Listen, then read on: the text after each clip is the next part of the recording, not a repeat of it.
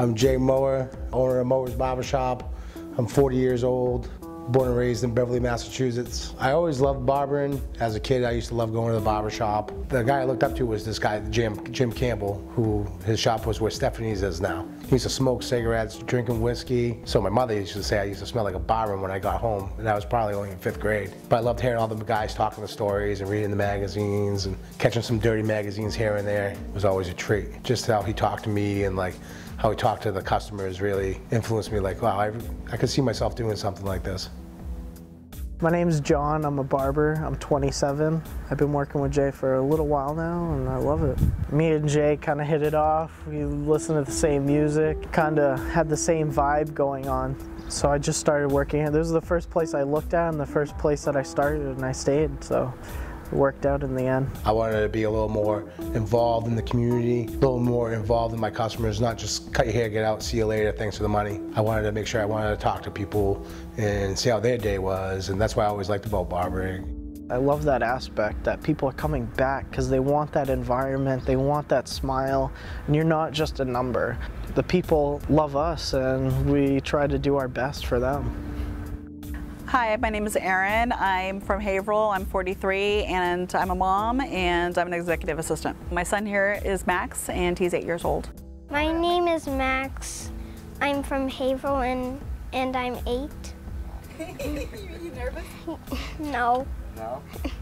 Well, I've been doing it by myself at home. My son would rather me not do his hair. My son got his best haircut ever today, so we'll be here again. Really happy about it? Yeah, he's really happy about it. I'm Andrew Conviser. I'm 21 from Beverly. I've been with Jay for maybe 10 years, 10 or 11 years. Sometimes even if my friends are getting cuts here, I still just like come and hang and sit on the couch, drink a coffee with them while they're getting a cut. We come to Mowers because we know Jay. We've known him for a long time. He's a great guy. We heard about his shop a while back when he opened it, and we like to support local business and we like to support our friend. We started at his last barber shop. I met him there and then he moved here and we were all excited about his new shop. This one definitely matches like the vibe Jay's always given off. I like to kind of keep it open to everything.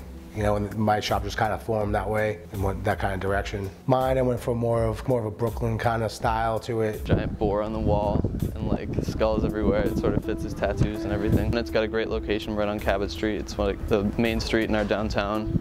So people drive by and sort of check it out. I see him talk to other businesses on the street all the time. He tries to sort of have a connection to Beverly. I think the governor stopped in recently. There's a picture with Charlie Baker, yeah. Plus, you know, being involved with the school, like having kids coming in like yourself and working, kids coming in and painting and doing things like that, I think that's helped out a lot. Like Eddie was a customer of mine. He's in the tattoo flash and I was the same. And I was like, I'd like to do something in here. And he's like, oh man, I'll paint for you. So I said, all right. So we built a relationship that way and we became actually really good friends through it. And he did an awesome piece. I love it. With Steez and I was cutting Andy's hair for a while. Andy was like, oh, you know, thanks so much. I'd like to collab on a sweatshirt with you. Let's do a collaboration. I said, yeah, I'm due to put a sweatshirt out for the shop, so that sounds great. The back of the sweatshirt that says, you know, stay in trouble, look sharp. The image is my wallpaper as a kid. I always used to say, stay in trouble, don't get caught. We were brainstorming up there and he asked me, what else do you say to people? I said, you're looking sharp. He said, okay, let's say stay in trouble, look sharp. So that's what we put it on. Yeah, that's how we came together and we became really good friends. Like this whole thing with opening my shop, I became really good friends with some really great and amazing artists and people, and very fortunate for what's come to me here.